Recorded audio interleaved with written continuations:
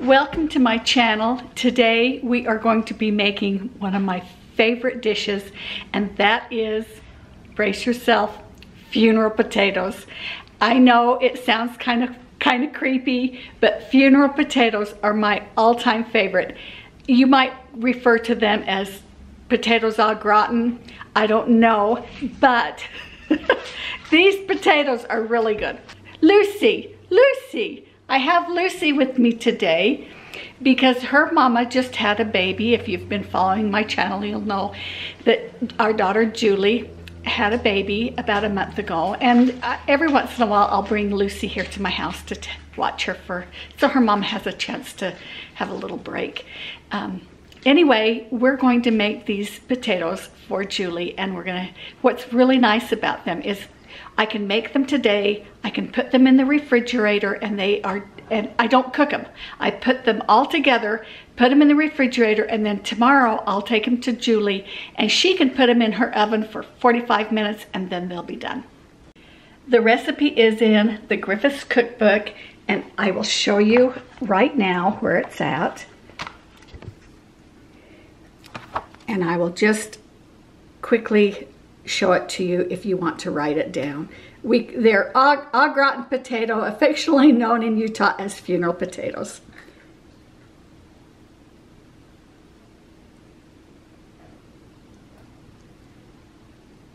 Let me show you the ingredients that you'll need. You can go with a 30-ounce bag of frozen shredded hash browns. You can use the cubed, but I think the shredded does better.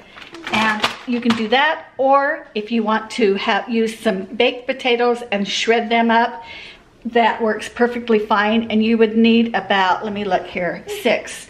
You need about 6 potatoes, and cook them ahead of time and shred them up, which is really, that makes a really good dish. But for convenience, this is good.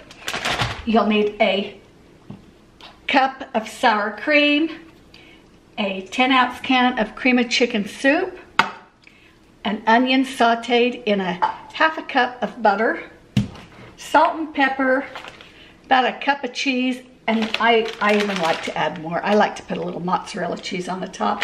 And then just before you cook it, don't do this and put it in the refrigerator.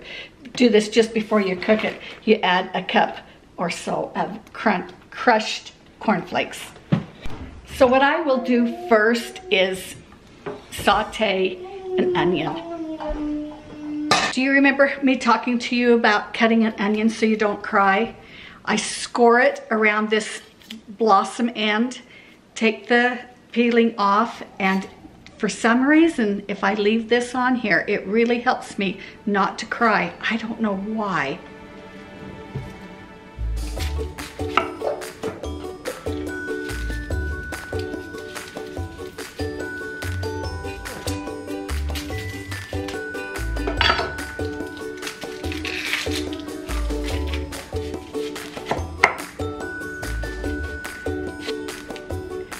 No tears.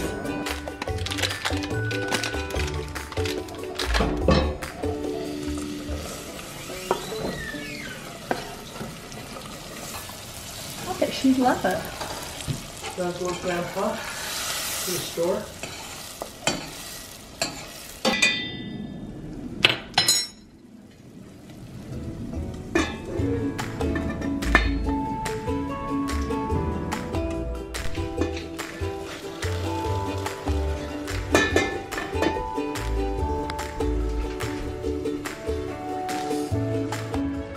Now, you're going to want to use a bowl that's big enough that you can mix things up in.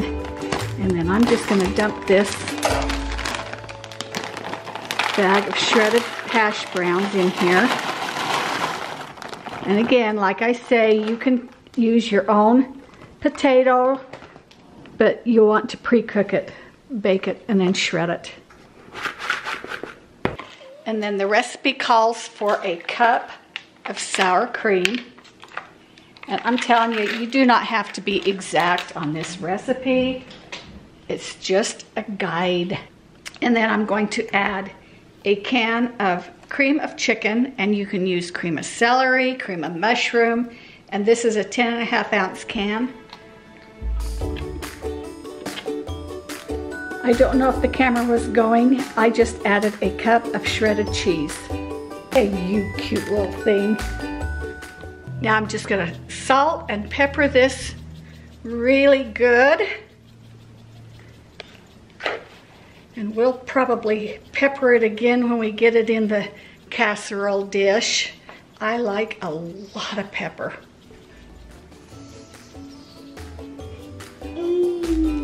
And it needs salt as well.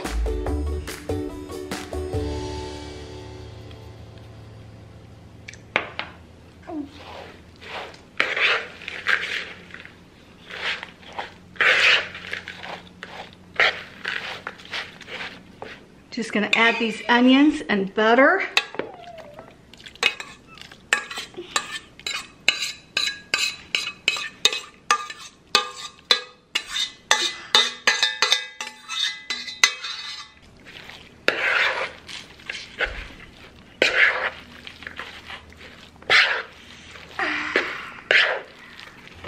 Now it does not hurt at all if you think it's a little bit dry to add just a drop or two of milk.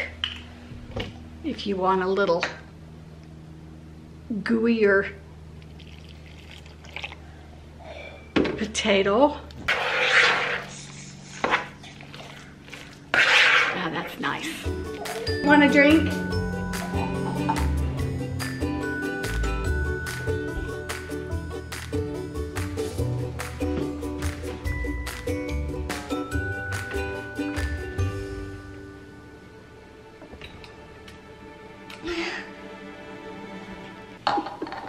This is an 8x10 casserole dish. You can put it in a cake pan, whatever.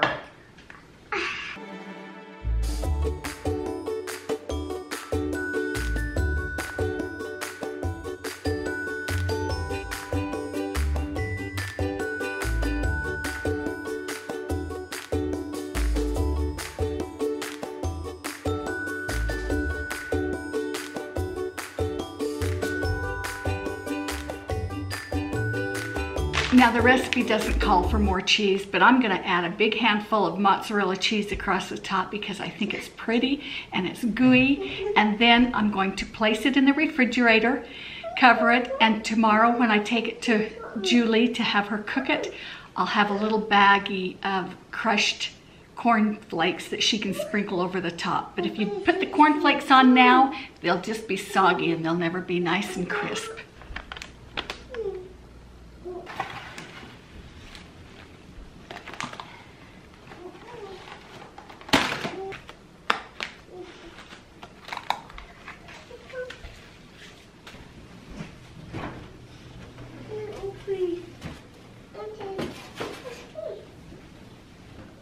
Lucy, do you want to say hello to everybody? Say hello, everybody. Hello. You want to show them your doll? Okay, show them your doll.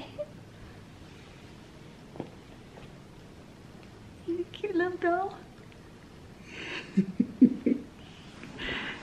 I hurried and made up another bowl of this so Chad and I could have some here at the house. And I wanted to tell you, tomorrow when I take this to Julie, I'm going to take her a whole ham. Well, not a whole ham. I'm going to take her like a half a ham. Oh, there's a fly in the house. There's a fly in the house. And anyway, but I'm not going to do a ham for Chad and I. We have some leftover cubed ham in the fridge, and I'm going to add that to here. This is good to put ham in. It's good to have bacon, or if you've got a little bit of bacon, you can sprinkle up across the top. There's a lot of different varieties to this if you want to try it. I imagine even some sausage would be good in it.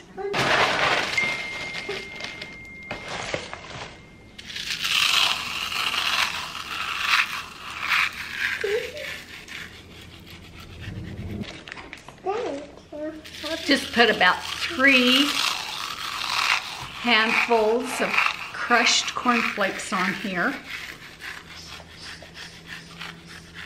This is gonna go in the oven at 350 degrees for 45 minutes.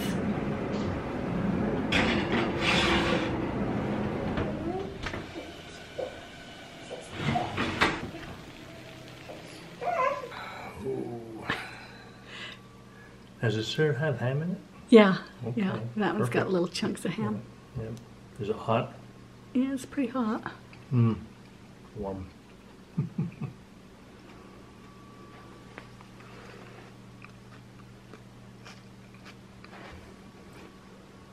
Very, very good. These are always one of my favorite ways to have potatoes, and that's Fino potatoes. Interesting name for them. They taste really good at the Fino or at home.